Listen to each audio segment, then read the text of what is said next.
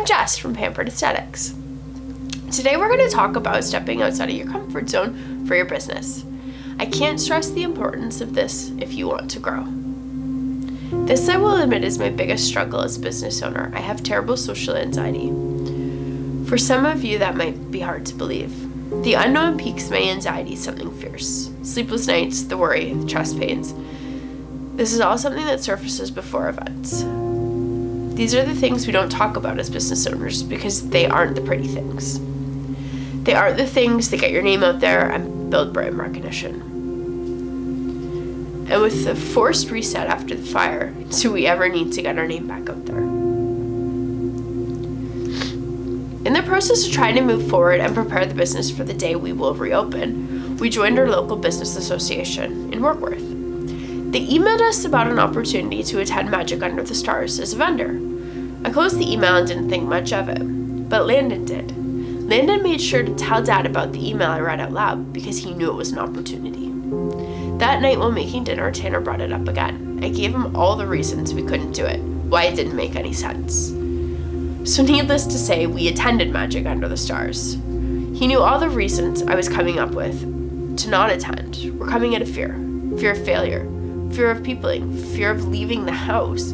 He squashed all of those fears and reassured me that we would be okay, and that if anything, we were just going to get some eyes on our business. So onward we went to Magic Under the Stars. Again, all of my doubts. The first step was ordering the things to do the vendor market. One thing about Pampered Aesthetics, we don't do anything halfway. It's not our business motto, it's not who we are. We sourced a custom tablecloth as it would be the first thing that the potential clients saw. We purchased a tent to help block the wind or any other weather that might occur. It's taking place in December after all. We created a banner for the back of the tent. Custom tents are just a little bit too expensive at this time, but if they're in your budget, as a business owner, it's definitely a worthy investment as it will really set you apart. Our next step was contacting our insurance broker. You are required to have insurance to participate. The really amazing thing is they walk you through it when you sign up for Magic Under the Stars. So if you're new to it, like I was, this is the event that you want to partake in. They help you so much.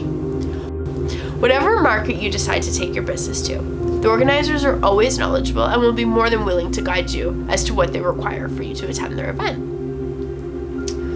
We prepared way ahead of time. We set up the table in our kitchen, put it together how we wanted it to look, and snapped some photos so that the night of our first market wouldn't be a sheer panic for us. I highly recommend not skipping this step. It will help you know if you're missing something or you need to adjust the way your display will look. We actually realized we needed to make a set of small shelves to display our products a little better. So off to the shop, Tanner and Landon went and made something out of the old wood, and bam, we're back in business. Some felt from Amazon gave our shelf the professional quality that we seek in everything we incorporate. Pinterest is a great resource for display ideas. Don't be afraid to attend other markets and reach out to vendors to see what they're doing. As it turns out, it's a small community and everyone is more than happy to help you get set up. Bags were put together well ahead of time with business cards attached and tissue paper packed, so we didn't halfway do the packing. We packed up totes of products and everything we needed ahead of time, knowing the closer to the date we got, the less in order my head would be. Remember the anxiety thing I mentioned? Early preparation is the enemy of anxiety, so we prepared for every possible scenario.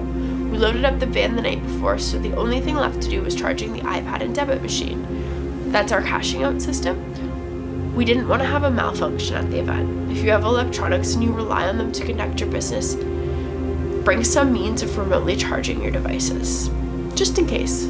Especially if it's an all-day event, your equipment will die, and you will not always have access to an outlet to charge stuff. The season depends too. In the winter, it dies quicker as well.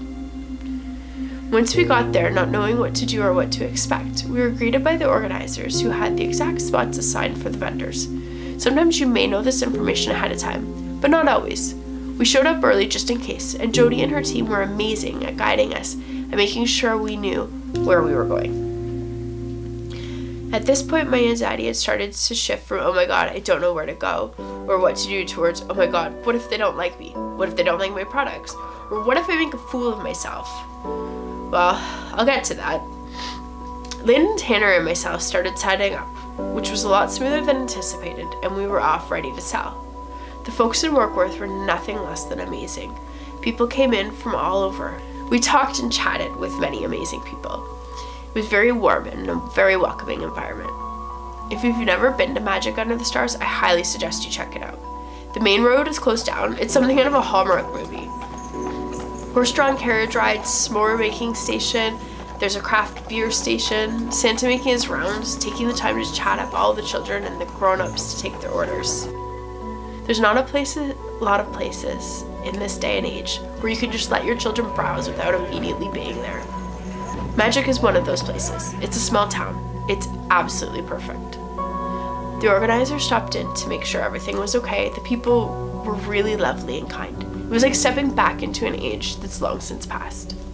Sometimes it's about doing the things that scare you. Not always is it bad as a situation that's playing out in your own head. And face it with your tribe, the people who love you and support you regardless. So if you're thinking about taking your business to a local market, don't let the fear of not doing well or not selling anything hold you back. You will do amazing, and trust me when I say you won't regret it. It will be an amazing experience to remember, and if you don't sell anything, don't consider it a failure. You're getting your name out there. If you remember a few videos ago, I mentioned it takes 10 times for someone to see your business name before they'll trust you to start doing business with you.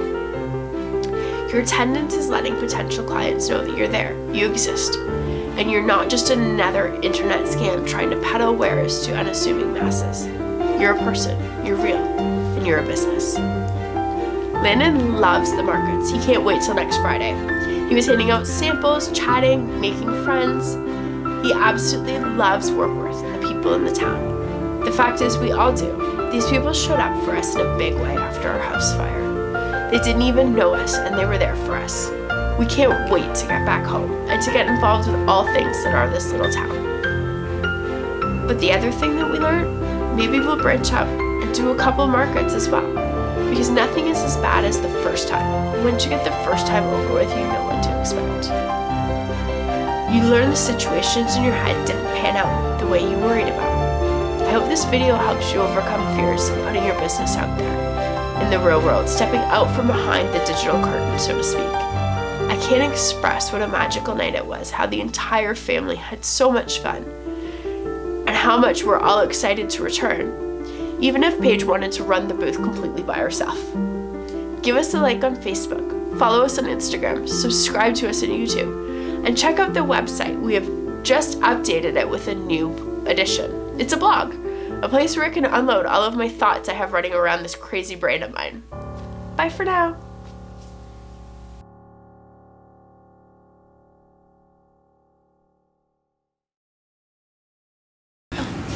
We're all set up at Magic Under the Stars. Ready to sell some stuff? I hope so.